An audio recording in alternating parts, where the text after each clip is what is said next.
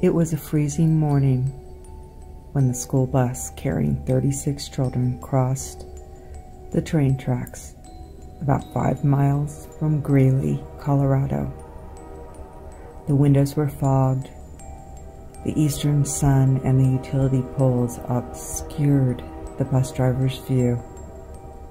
And suddenly, the train hit the back of the bus as it was almost over the tracks. The bus was torn in two. 20 children lost their lives. 16 were injured. So behind me is this wonderful memorial that's dedicated to the children that lost their lives in this horrible bus accident. But it was this bus accident that changed federal law about buses stopping on train tracks. The train tracks still exist and they're right behind me. And I'm told that they're still active, although they're weeded and seem very old, but they are considered still active.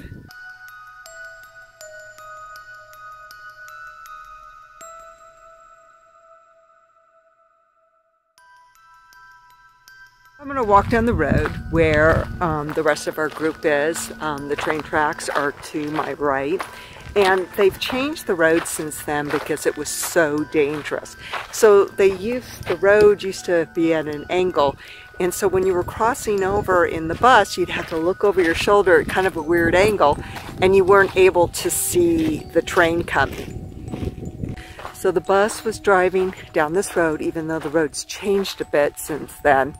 But they crossed over in this area, and the train tracks are right there. The people I'm with, you can see them sitting on the tracks themselves.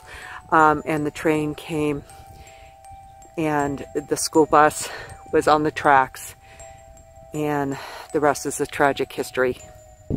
So the bus had already gone over the tracks halfway. So the kids in the back.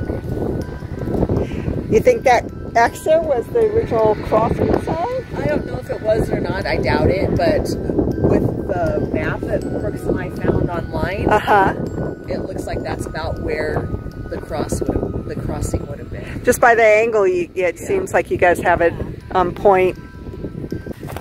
So I'm standing in about the spot that the bus crossed over. And if you look off in the distance, you can see an oil tank and a road just on the right of it. And that is where the direction that the old road used to come down. So just to the right of that oil tank, you can see the road. And it came to where I am, and it hooked up with this road right here. So the bus came down this road, crossed these tracks, and it looked like it was cleared to go because it was very cold out and their windows were all iced up and he really couldn't see that well.